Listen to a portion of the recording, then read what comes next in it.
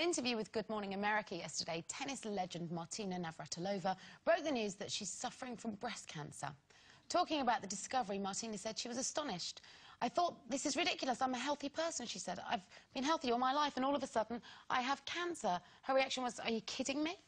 So now we obviously all wish Martina the very best with her road to recovery. But it got us to thinking, how much do we invest in our own future health? Or do we? Well, I think you can't really, there's no guarantees, right? You know, you can live the healthiest life, as Martina has proven, and I've read quite a few cases of people who, you know, they do all the things you're supposed to do all the way through their life. They don't drink, they don't smoke, they eat broccoli every day or whatever they say you're supposed to do, and, you know, they still get cancer. You know, there are no guarantees. So I think what I do is I do think about it sometimes, and I do genuinely worry about my liver on occasions. And I know that sounds flippant and not joke, but I do. And so I do a bit of maintenance, and I look after it in that way. You know, I'll take some time off, and you know, everyone knows the liver repairs itself, so I'm quite good like that. But I do. It does. You offset it, like a carbon footprint. Yeah, it's like a bank. I put it in and take it out. And I do worry about it in that sense, but I'm careful about what I eat and how I live my life, because I don't want to feel unhealthy, and I don't want to feel unwell. You know, whatever I do to myself, you know, if people choose to smoke or they choose to drink too much or whatever, that's up to them, because, you know of people, you read about them in the paper, they're 145 and they've drunk and smoked every day of their lives and they're perfectly healthy. So, you know, there's no guarantees. Yeah. I think you have to be aware. I think, you know, at the moment, I'm trying to be healthy and fit, and I thought, you know, a couple of months ago, I thought, right, I really want to feel good and healthy, and that I'm doing the best that I can for my health. I've got a fabulous trainer, Tone, and he says to me quite a lot of the time, you know, you've got to be careful what you're putting in your body, you know, you need to be doing this at least 3 times a day, and I think, yeah, no, I know I should. And there's one reason, and one reason only, that I do it, and that is my son.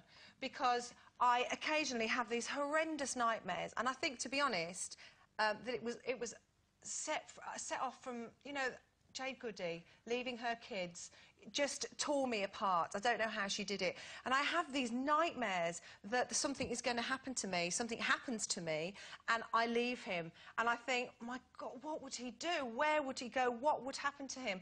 So that frightens me, and it gives me a kickstart, but it doesn't sort of last. It doesn't sustain. Well, the first thing you can do to make sure you get obsessive about it? Get yourself checked. And do you do that?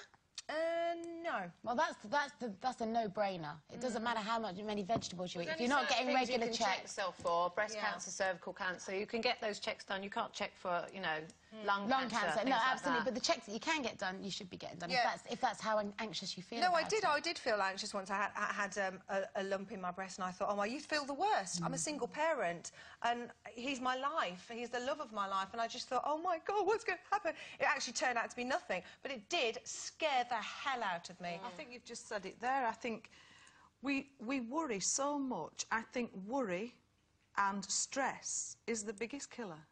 You know, because do you not think? Because, you know, it's the thinking, how the heck am I going to pay that mortgage at the end of the week? How the heck am I going to feed my family for it?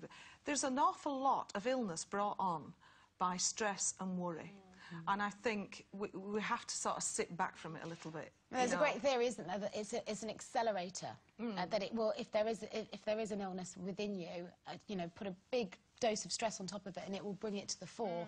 So stress does weaken your immune system, no doubt about that. And you know, my theory is that, you know, everybody has cancer cells. It's whether or not they get triggered by something and start to overproduce, and that's what makes you sick. So I'm quite philosophical about it, really. I do think that, you know, if your number's up, your number's up, and I don't think there's anything that's going to stop that. So I think you just have to live your life the way you want to live it, have a happy life, be healthy, and make yourself feel good. If you feel good, you probably won't have stress. You know, like, you only do it for Jake. You should do it a bit for you as well. You know, you should want to feel good. You should want to eat those things and be healthy, because it makes you feel better.